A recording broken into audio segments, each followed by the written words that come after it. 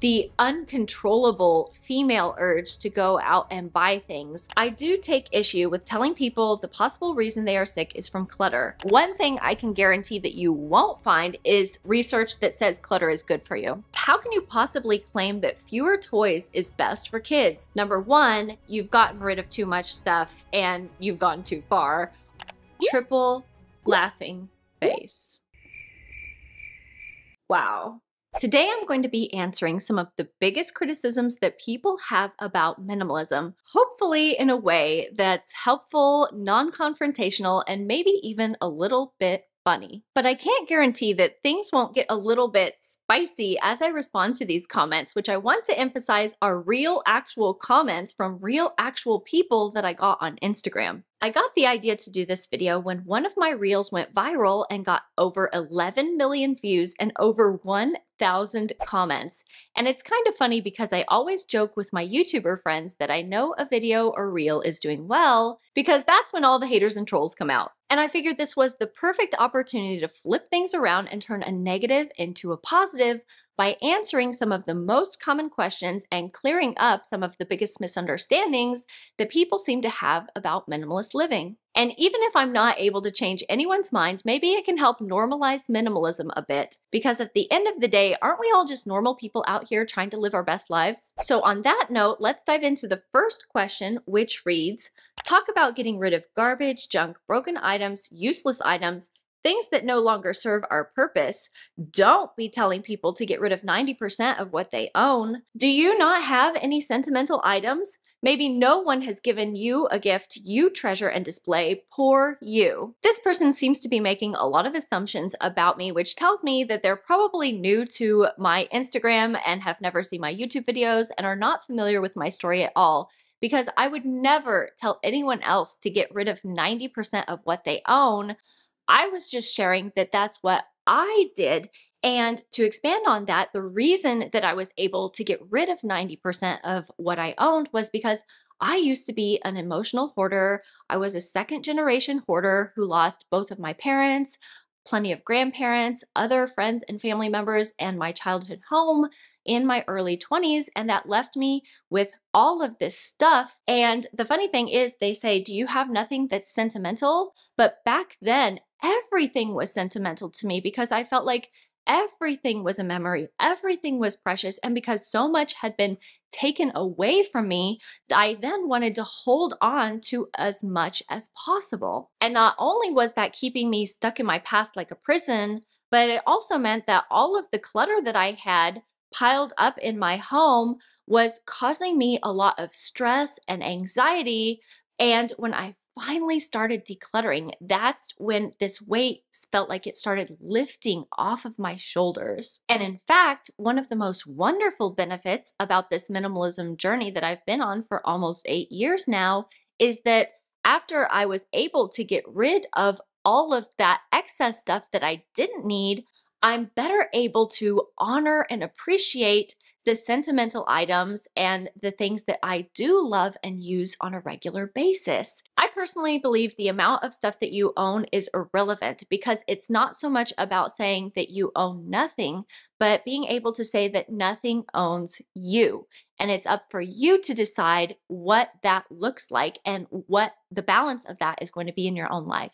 The next comment reads, so dumb. People always coming up with some stupid BS instead of just going to therapy and shutting the heck up. What's interesting about this comment is that I actually agree with it to some extent. Not the rudeness and the cursing, of course, but the fact that decluttering and minimalism alone can't fix all of your problems. While it's true that reducing clutter can lead to improved mental and physical health, there are plenty of other reasons that people can struggle with clutter that can't be solved by simply getting rid of stuff. For example, as I said before, I grew up in a broken home where my mother passed away young and my father struggled with mental illness and addiction that eventually took his life.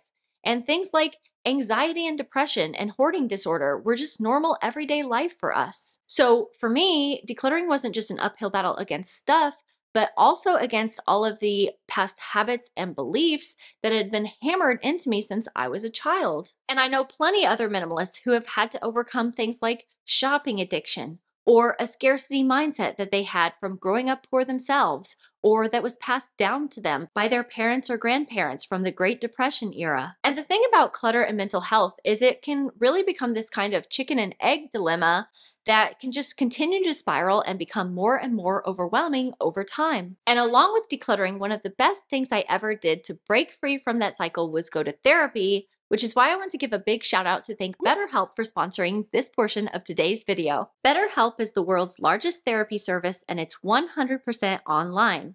With BetterHelp, you can tap into a network of over 30,000 licensed and experienced therapists who are trained to listen and give you helpful, unbiased advice. To get started, you just answer a few questions about your needs and preferences in therapy so that BetterHelp can match you with the right therapist from their network, usually within 48 hours. Then you can talk to your therapist however you feel most comfortable, whether that's through a phone call, a video chat, or by messaging them. And if your therapist isn't the right fit for any reason, you can switch to a new therapist at no additional charge. So if you're ready to take control of your mental health, let our sponsor BetterHelp connect you with a therapist who can support you by going to betterhelp.com/8isinlife, which not only helps support this channel, but also gives you a special discount on your first month of therapy. And thanks again to BetterHelp for sponsoring today's video. The next comment reads, how can you possibly claim that fewer toys is best for kids? That's just nonsense and cruel to kids. This seems to be a really common belief and a reaction from people who are critical of minimalism, but actually there are quite a few studies that show that having fewer toys is actually better developmentally and intellectually and emotionally for children versus having lots of toys. One group of researchers did a study where they compared children who were given 4 toys to play with versus 16 toys. And what they found was that the quality of play with children that had fewer toys was better, and that they played longer and were more creative with their toys compared with the children who were given more toys. And I think that this really goes to show you that there's this narrative that society and consumerism is pushing on us as parents that says that more toys are better for kids, when in reality, most children benefit by simplifying and having less rather than more. Along the same lines, the next person commented, I don't have anything against the decluttering movement that is trending right now. In fact, I've been practicing it for years, but I do take issue with telling people the possible reason they are sick is from clutter. You really don't know that. What true medical studies have shown these statistics? The fact of the matter is, illness causes come from many sources, and most of them are from high viral loads and mold. If there are credible scientific studies that back this up, I would love to read them. But we need to be careful that we don't pass off our opinions as facts. Actually, there has been research into the side effects of clutter and how it can make people sick. Here are just a few of the studies about the negative side effects of clutter. In 2016, one study at Cornell University found that women eat twice as much in messy versus clean kitchens, while other research has found that up to 75% of hoarders are overweight or obese. And a 2009 study from UCLA found that people living in cluttered homes had increased levels of cortisol, and cortisol, also known as the stress hormone, can cause all sorts of negative physical and mental health side effects, everything from anxiety and depression to heart disease and insomnia. And going back to clutter and kids, researchers at Carnegie Mellon found that kids in tidy classrooms performed 13% better academically than children in classrooms that were cluttered. Like I said, a simple Google search would turn up plenty of research about how clutter is bad for you, but one thing I can guarantee that you won't find is research that says clutter is good for you. Next up, where's her toaster or coffee maker or knife rack or blender? Poor darling has no appliances, no possessions. As a side note, I would just like to say that I cannot stand it when people say things like, oh honey, or poor darling. It's kind of giving Mother Gothel, Ursula, Disney villain vibes, you know what I mean? Poor unfortunate souls. Pathetic. Let's debunk this comment right away, shall we? So I guess this person is assuming that because they can't see the things that they mention on my counters, that means that I don't own them. But I actually own every single one of the things that she listed in that comment. For example, in this cabinet right here, we have our Ninja blender, and we have the base, and then all of the different pieces that make it up, along with some extra water bottles and our coasters that go on the table when we drink tea or coffee. So those are some of the things that we have in this cabinet. And as you can see, because we own so little, I'm able to spread it out because there's just so much space for me to nicely fit my things inside. But if I was crunched for space in here, what I would do is I would get like some kind of basket or bin maybe to contain the smaller pieces of the accessories for the blender to kind of put inside. But because I have so much space, I don't need to do that. Also, decluttering and minimizing my kitchen appliances means that everything then can then fit inside the cabinets, which means that the countertops can remain clear of visual clutter. So it's very relaxing for me to come into my kitchen to bake or to cook because I know that I can always find what I need and I always have space to make what I need to make without a lot of visual clutter, cluttering up the flat surfaces. So stepping over to this cabinet, I want to point out that we do have some other appliances in here, like we have a toaster, we have a coffee maker, we have our coffee there, we have the grinder that we use to grind our coffee, and then this is my big family-sized waffle maker that makes 4 waffles at once, and I absolutely adore it. I feel like every minimalist YouTuber and their brother has this exact coffee maker, but my husband is the one that drinks the coffee, and he hasn't been very impressed with this. So only time will tell if this is something that we're going to keep or declutter in the future. And then stepping over here and ignoring the huge cracks in the floor because this is a furnished rental and it's made really, really badly. We're going to then look into the knife drawer, and here is where we have the knives and the knife rack, and then also things like our plastic wrap and foil and sandwich bags that we use. So like I said, we have everything that that commenter mentioned, only we're able to tuck it away and keep it out of sight, out of mind, because we've taken the time to radically simplify our kitchen and our entire home. The next person says, I can have my house the way I want it because it is mine and mine alone. Nobody visits me, so life is hard enough not to enjoy the things you like. When I die, 65, the children can donate everything. In the meantime, I'm living my life without complications. Ooh, there's a lot to unpack in that comment. This comment actually reminded me a lot of that old cartoon where there's an older parent standing in front of the garage with their child and they say, "One day, son, all of this will be yours." When I try to read in between the lines of this comment, I can see that this might be coming from a place of some loneliness because this person commented that nobody visits them. However, I will say that if your plan is to just leave everything to your children and let them take care of it once you're dead and gone, that's going to be a huge burden on them. Speaking from experience as someone who was left behind by their parents at a very young age and had to deal with that mess, and then who has also helped other people declutter their homes after the passing of their parents and grandparents, I don't think that people realize how much of a burden you are putting on your children and your grandchildren when you do this. Not only are they going to be dealing with all of the emotions and the grief and sadness after your passing, it takes so much time, energy, and emotional, physical, and mental bandwidth to be able to deal with all of this stuff.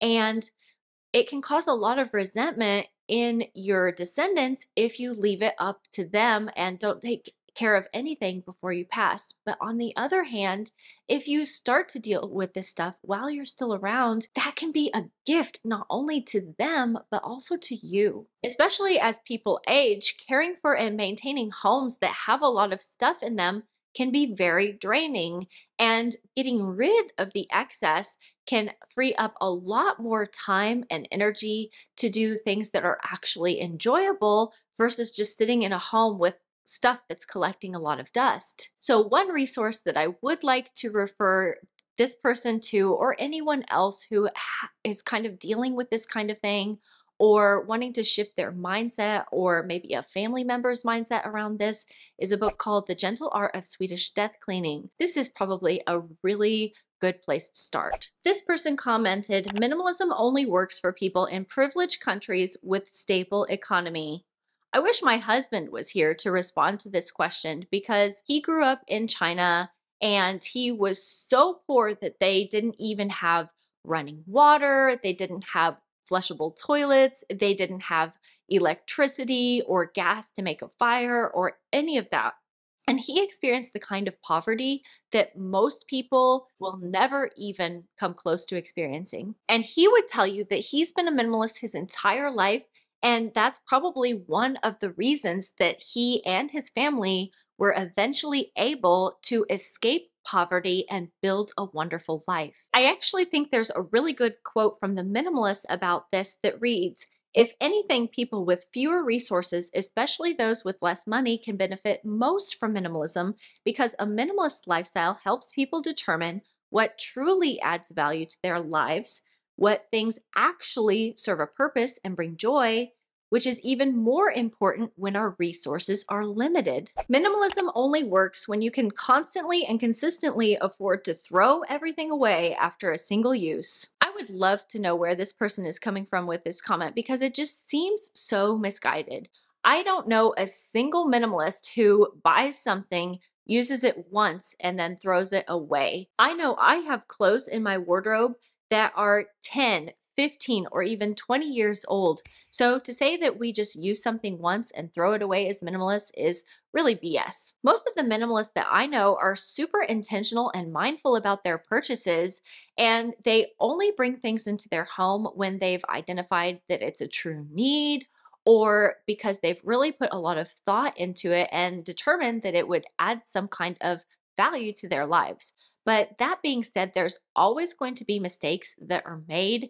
We can't 100% predict the future and know, especially when we try something new that we haven't tried before, if that thing is really going to fit well into our homes and our lives. But even if it doesn't fit, most minimalists aren't just throwing stuff away. They're either donating it or they're giving it away or they're selling it. But we also need to recognize when something didn't work out for us as we expected and it doesn't, fulfill our needs or doesn't add value in the way that we expected, and be okay with letting those things go. This person says, an empty house is a sad house. First of all, I don't consider our house empty, not by a long shot. We have a table to sit at, plenty of plates to eat wonderful meals off of, a couch, a TV, beds to sleep in, and even artwork that's meaningful to us decorating the walls. We have all of that and more.